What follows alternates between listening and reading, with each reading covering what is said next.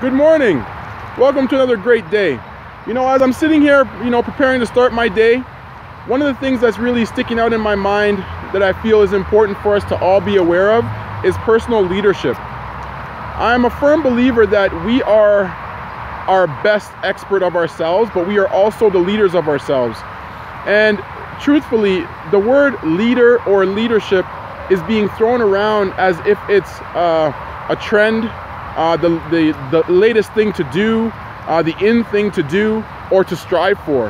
And what I firmly believe is this: you have to start being the best leader of you before you can be a leader to others. And that means you have to know yourself.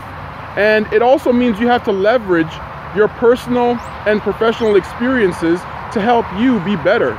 Because when you are improving, your story will come out in your behaviors, in your actions, and in your attitude of how you see yourself.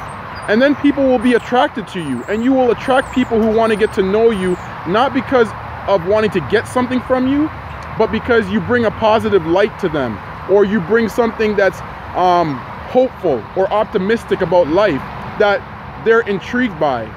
So understand that leadership is not about what the world wants us to be as leaders. It's more of you being accountable and responsible for the space that you occupy, which is you. Don't lose sight of being a leader of you. You are your greatest asset. You are not a liability.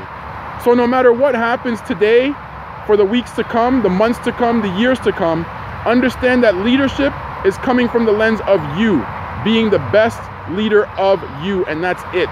There is nothing else I can say to you that's more clearer than that. And you don't need a book, a CD, inspirational quote to help you understand that leadership starts with you.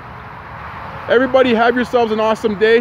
Have yourself a great week, and I hope all is going well. We'll talk again soon. Take care, folks.